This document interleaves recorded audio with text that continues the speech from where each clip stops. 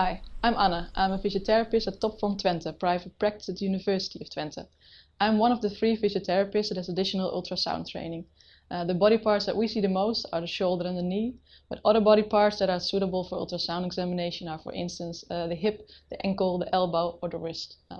Through the use of ultrasound examination, we get a visual insight of the patient's pathology. We might disprove or confirm a diagnosis, so we can start the right treatment policy. During the treatment, we get visual feedback from ultrasound, and sometimes might even have to adjust the treatment policy. The Topvorm practice consists of multiple practice locations in Enschede. This location at the University Sports Center deals mainly with sports injuries and neck and spine complaints. Here, ultrasound is used on muscles, tendons, bones, joints, capsules, ligaments, or even nerves. Anne is performing a routine ultrasound examination of the knee on this healthy volunteer.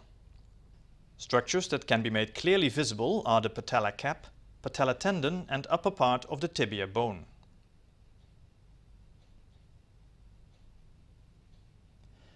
The shoulder forms also a major part of the ultrasound examination in their practice.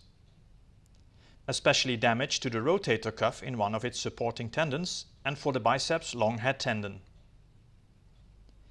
Here we examine the biceps tendon, the subscapularis tendon, the supraspinatus tendon and the infraspinatus tendon.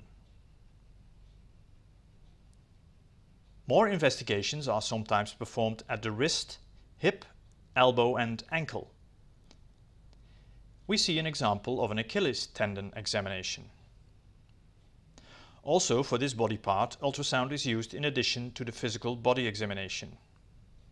This may lead to a change of the therapy policy. It gives the physiotherapists also the opportunity to refer quicker or more adequate to specialized physicians.